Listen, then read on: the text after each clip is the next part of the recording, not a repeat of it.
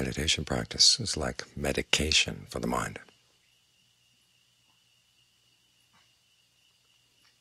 And just as there are a lot of different kinds of medicine, there are lots of different kinds of meditation.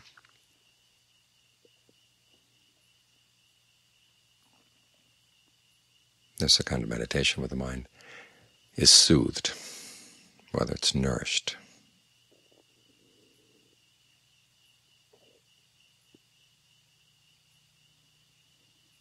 And there's a kind of meditation that cleans things out of the mind.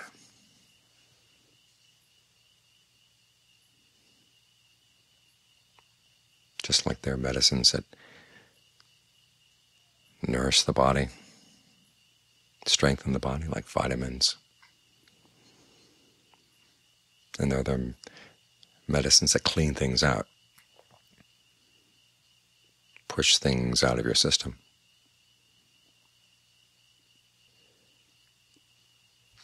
As with any course of medicine, one, you have to look at what your particular disease is to see what you need.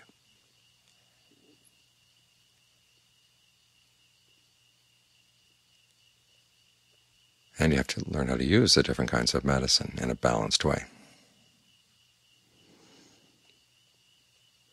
Most people coming here, especially in the West,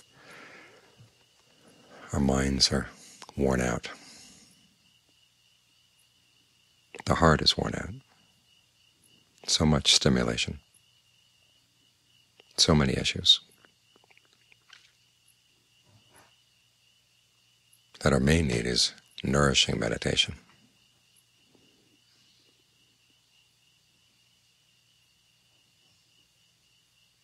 Meditation that soothes the rawness of the mind.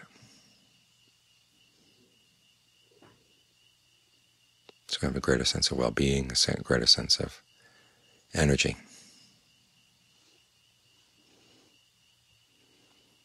You can find this in different ways of breathing. And you'll find that the mind settles down in different ways. Sometimes it settles down in a way where nothing much happens. It's just very, very still. And that's the nourishing kind of medicine.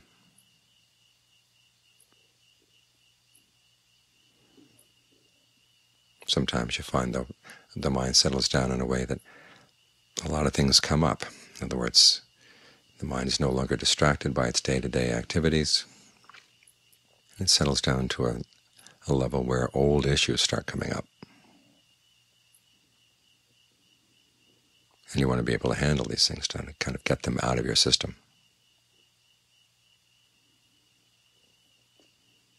And simply the fact of allowing them to arise and be recognized,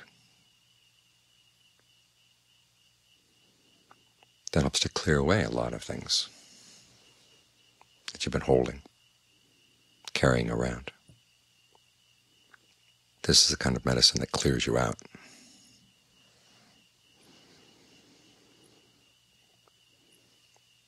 But you have to learn how to use both kinds in balance. If you simply rest and rest and rest and don't do anything at all, don't do any clearing out at all, it feels good, it feels comfortable, but still there's a lot of stuff you're carrying around. If you start just clearing everything out,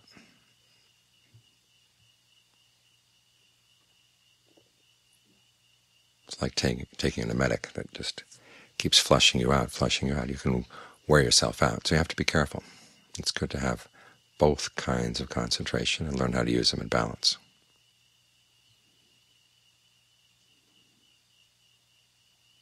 Because there is that tendency when you find that issues that used to be carried around unresolved can finally come to some sort of resolution. You want to plow through as many issues as you can, get them all out of your system, and it can wear you out.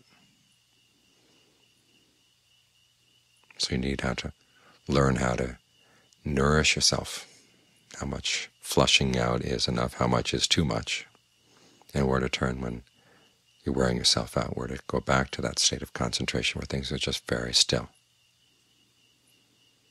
So the mind can have some time to recoup its energy.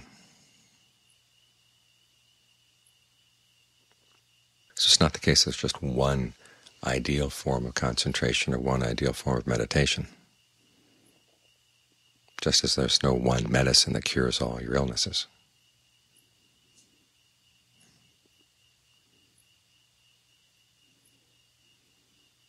The breath is useful in that it can provide many of these different functions. There are ways of focusing on the breath that are just really, really still. Nothing much happens. You're really plowed into the breath, focused in on the breath. Then there's a lighter stage of concentration where you're still with the breath, and the breath energy is in the body, and things can come up.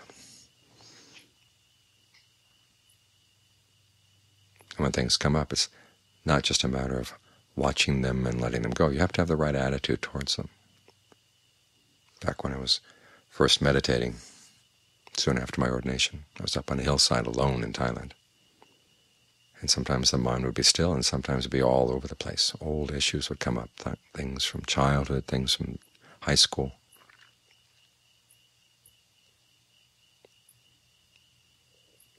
And sometimes it was overwhelming. It was good to have a Ajahn Fuang down at the bottom of the hill.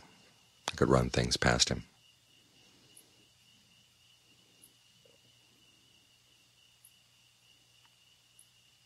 In an absence of a teacher around all the time, it's good to read the Dharma to get a sense of values.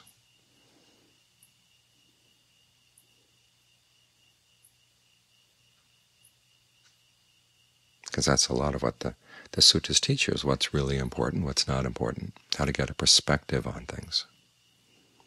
Sometimes you hear that simply mastering a particular meditation technique will take care of everything. Well, that seems to work only in countries where people have already had a really good grounding in the Dharma, either in actually having read it or in living in a culture that's picked up a lot of the attitudes that are embodied in the Dharma. But for those of us here in the West, it's hard. Our culture has a lot of anti-dharmic attitudes. And so it's good to read the teachings of the Ajahns. It's good to read the teachings of the Buddha, to get some perspective on the issues that come up in the course of your meditation. Because some things will be resolved simply by watching them, but others you have to be careful not to get sucked into the old problems all over again. The old anger, the old desires, the old fears.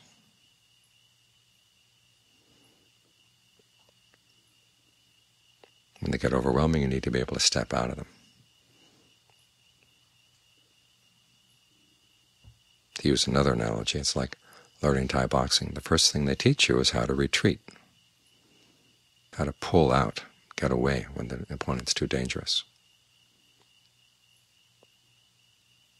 how to pull back in a way where you're not exposing yourself to more danger.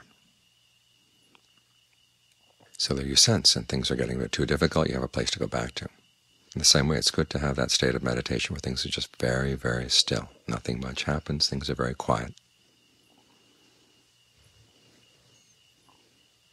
So that when you're working on analyzing things, or if you're in the state of concentration where things are coming up, and it gets to be too much, you have a place to step back to.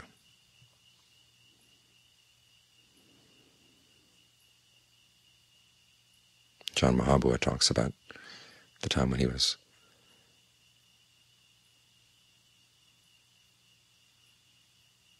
facing Ajahn Mun's death, realizing that he was going to be losing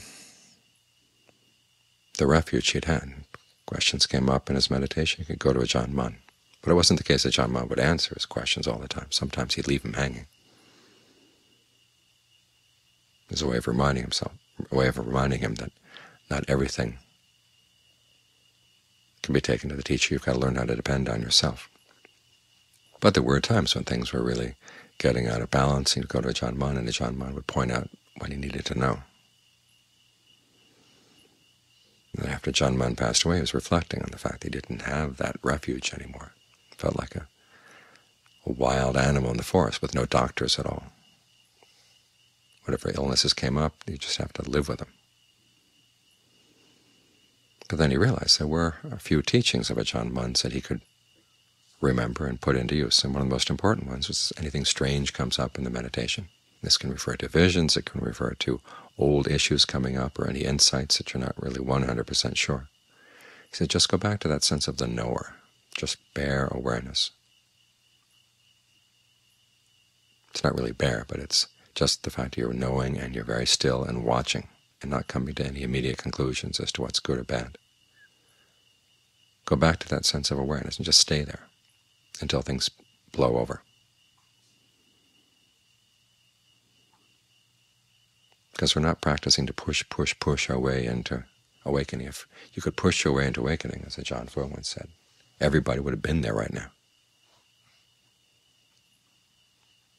The process of training the mind, treating its illnesses, is a lot more subtle than that. Yesterday we had someone here who was talking about wanting to go into a deep meditation retreat where she could do nothing but meditate all the time. And her image was of trying to put a pot of water on the fire and making sure that you didn't open the cover so that everything could finally boil inside. Well, that image is potentially dangerous, because there's this tendency you just want to push and push through to something, have a breakthrough. And what happens often is a breakdown. We're not here to push our way through. We're here to find the balance of the middle path, which is something very subtle. And so just as in the treatment of a disease, you need to learn how to balance your medicines. So if there's some flushing that needs to be done, then you can compensate for it by strengthening the body.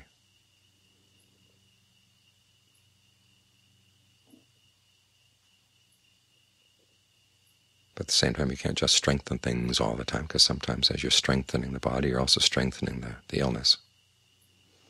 So you have to learn how to bring things into balance. When you walk both with the left foot and with the right foot. And walking is easy. It's just left, right, left, right, left, right. But the meditation and the mind is a lot more subtle. You have to learn the rhythms of the mind. Not as simple as the rhythms of walking, but the basic principle holds. You've got to find balance. You've got to find what the rhythms of the mind are, to know when you're pushing it too hard, when you're not pushing it enough.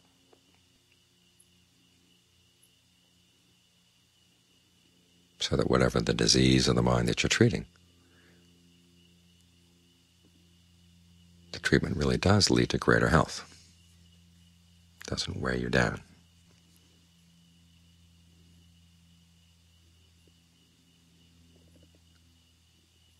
So you want a complete set of tools, just like a complete set of medicines, and the ability to learn through trial and error what the proper balance is. And what saves the error from just being one long continuous error is that knowledge that it has to be a balancing act. We're not pushing the mind out to some extremity where it finally breaks into awakening. It usually just breaks down. That's not what we want. So hold the image of balance in mind.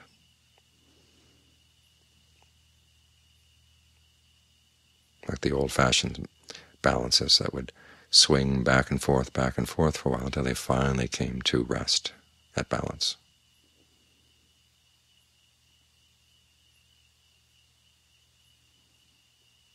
Realizing that things will not be perfectly balanced all the time, and sometimes you do have to lean a little bit more to the left, and sometimes you do have to lean a little bit more to the right.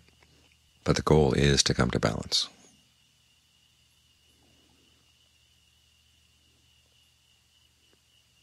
Keeping that image in mind will save you a lot of grief.